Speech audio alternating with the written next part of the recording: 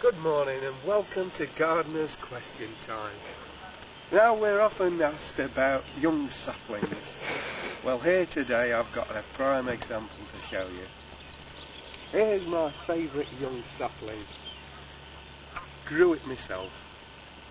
People ask, how do you look after these things? Well, it's quite simple. They thrive on neglect.